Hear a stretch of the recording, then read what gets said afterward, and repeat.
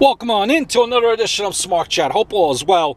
Do want to give you my Lucha Underground thoughts from July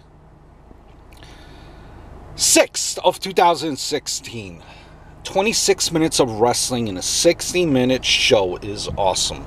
Some might even argue that this is kind of what Raw needs at this point. Did you check out that rating from Raw? Like the lowest it's been under a 2 recently. And listen, 26 minutes wrestling, 60-minute show, awesome. I really like looking at Lucha Underground in general. I just love the faster paced, more ring focused approach of Lucha Underground.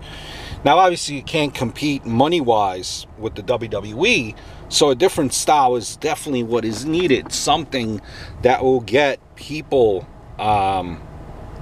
Something that will get people watching, buzzing.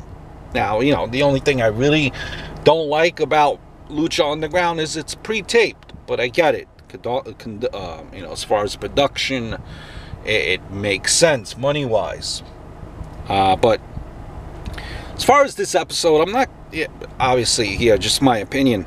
It was incredible up until the point of Son of Havoc having to wrestle another match. I think it was great storytelling, but took away from the showcase that is Ultima Lucha.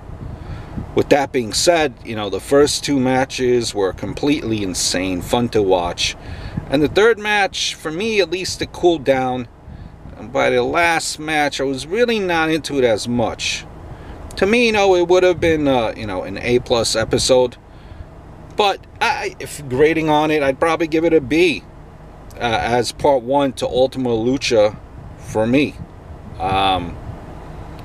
Can't wait for obviously day 2 and day 3. Said it again, I'll say it again, and I'll say it again. Guys, do yourself a favor. Watch Lucha Underground. Hope all is well. Look forward to speaking to you very, very soon. Stay classy.